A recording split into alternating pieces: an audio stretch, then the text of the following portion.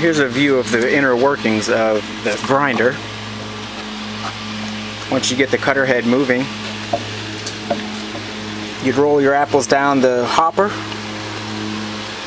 They would hit the drum, and then you can use this lever arm. Pull that lever arm down, and that pushes the apples onto the cutter head.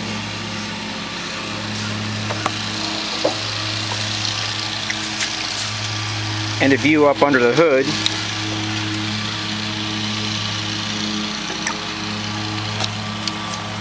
You see the cutter head there, stainless steel screws on that maple drum. And these aluminum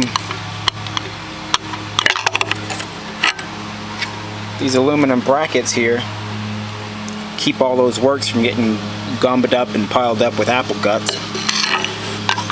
And there's one of those on each side. Makes for a little bit easier cleanup.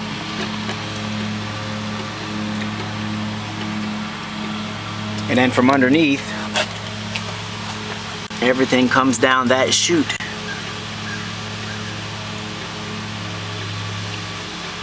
And falls into the bucket on the tray.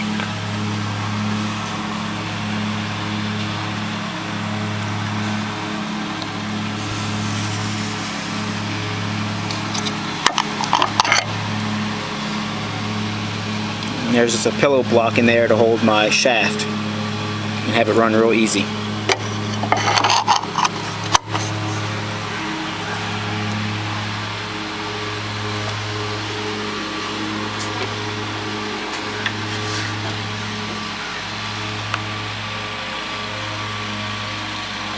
Here's the arm. The arm pivots. And this pusher block here has that rubbing rail and positions it just right over the cutter to push down on the cutter.